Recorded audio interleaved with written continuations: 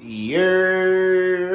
is good, John? Welcome back to yet again another episode of JI Productions. It's your boy JI, and I'm back at it again with another banger video for y'all, man. As y'all can see, we got Vader jacked up on the jack stands right now. Both front wheels are off. And you may be wondering, JI, what are you doing? But then again, you see the title and the thumbnail, and it says that we're working on weight reduction for Vader, so we're working on weight reduction for Vader.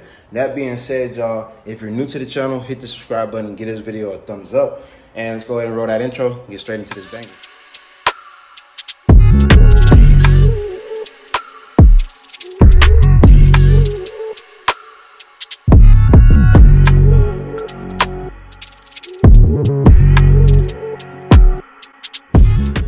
All right, y'all, so basically, man, right now we are working on getting the front sway bar off of the car, and also we're going to be taking off the under tray as well.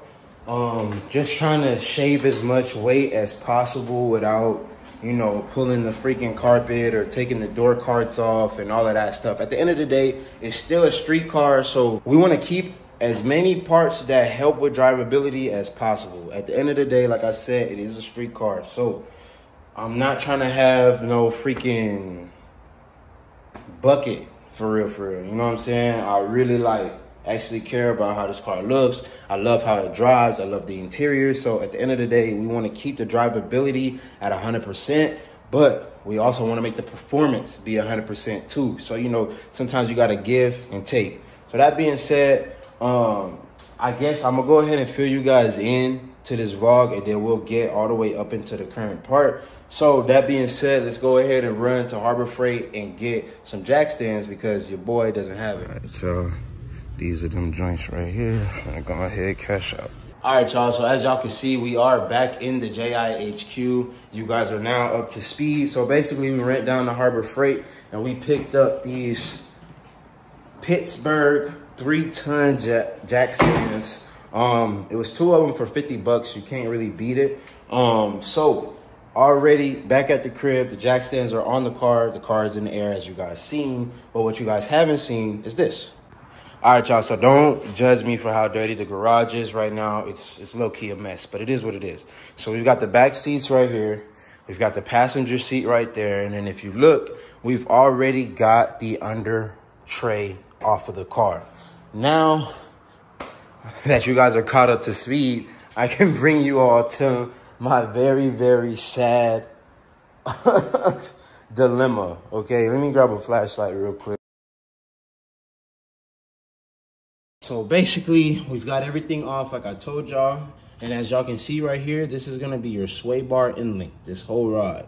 Now, on the inside of the sway bar end link is going to be the nut that is holding on to the stud that keeps the sway bar end link in place, which in turn connects the sway bar end link to the sway bar itself. Now, as you guys can see, this area right here between the lower control arm and the actual sway bar end link bolt itself is such a small space that when you go to try to put a socket on there, you can't, literally, because you need a deep socket to even get to the nut itself because the stud is extended.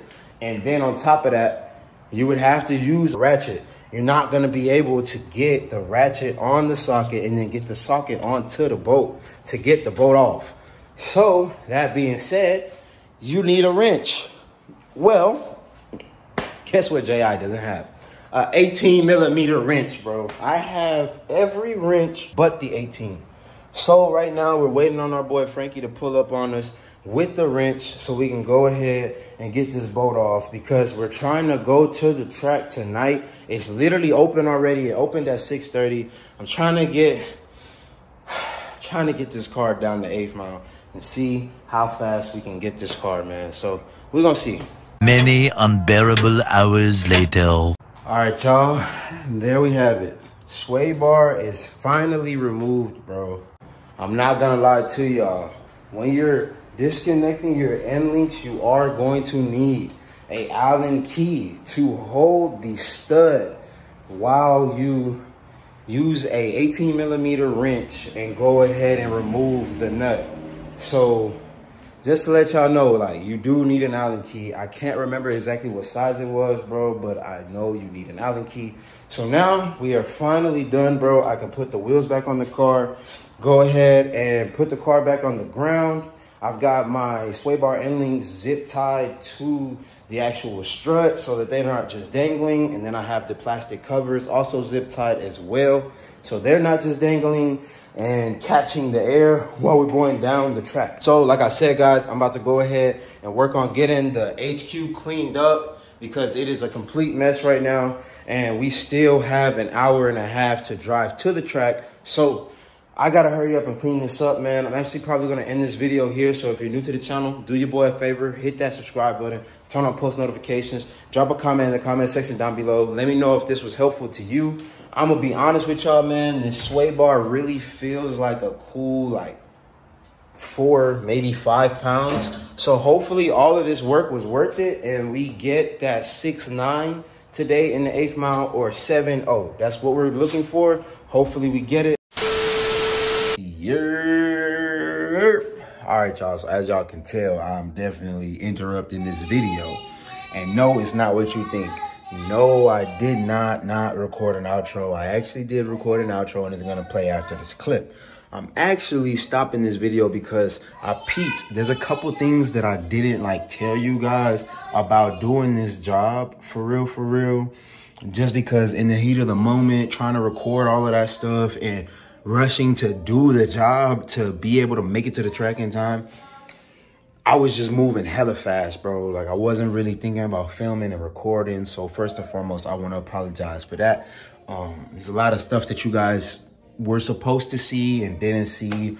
I should have put on the GoPro on the head mount and just been recording my whole POV while I was working on the car. But like I said, I was trying to hurry up and get it finished and get it done so I could get out to the track. Now, with that being said, let's go ahead and get into what you guys should be like aware of when doing something like this. So basically, bro, if you're gonna be doing this job on the floor like I did, bro, one of the first issues that you're gonna have is finding a place to put the jack stand while jacking the car up. If you have ZL1 side skirts. If you have ZL1 side skirts extensions, then yeah, bro, you're gonna have an issue. See, me personally, I was running to this issue so much. It was really hard for me to be able to put the jack stand in a secure spot, which would allow the car to stay, you know, supported while it's in the air. So that being said, bro, the ZL1 side skirts actually covered the pinch welds underneath your car. So if you guys are new to this kind of stuff, you haven't really worked on your own car, a pinch weld is where you want to jack the car up from. There's 2 locations on the vehicle on either side that GM leaves open for you to use. There's one right behind the front wheel, and then there's one right in front of the rear wheel.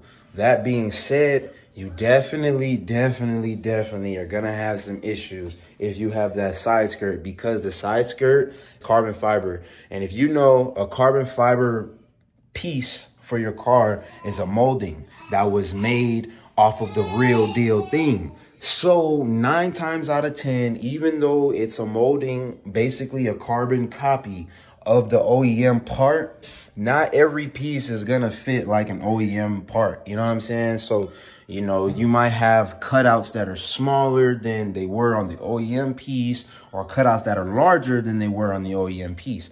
And with the ZL1 side skirts from EOS, you definitely are gonna have, you'll see, it covers the pinch weld to where you have to jack the jack up a little bit and then lower it back down and pull it towards yourself so that it gets into that little pocket.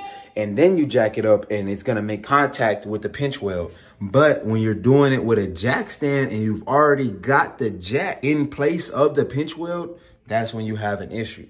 So what I did was I jacked the car up, then I took, shit's crazy. I jacked the car up, took the wheel off, and then I kind of just examined where I could possibly put the jack stand, bro. I found a place that was like kind of like bare chassis, and that's what I went with. I put the jack stand right there. Then I realized, damn it, how am I gonna do the other side? So I ended up being able to finesse and jack the car up from the frame itself, and then slide, it was a lot, and then slide the jack stand underneath the pinch weld, therefore holding the car in the air safely so I could work on it.